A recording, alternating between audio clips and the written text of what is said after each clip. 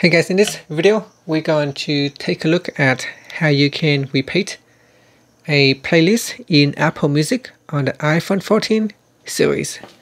First, let's go back to the home screen by swiping up at the bottom of the screen.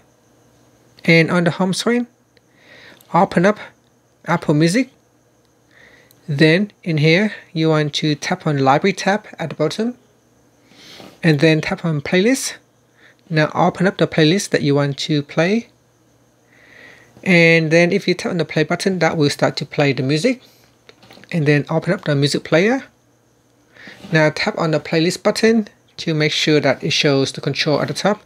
You can see if I uncheck the playlist or untap on it, it will open up the music player, and if I tap on the playlist button, it will show the playlist.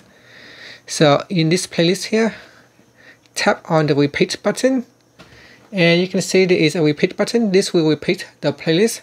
Now be careful, if you tap on it again, it will show the same similar icon, but this time it has a small number 1 on the corner. So you don't want to tap on that because that will repeat the same songs. It will play the same song over and over again. What you want to do is tap on the repeat button so that it has a shaded without the number 1. And that will allow you to repeat the whole playlist. And that's it. Thank you for watching this video. Please subscribe to my channel for more videos.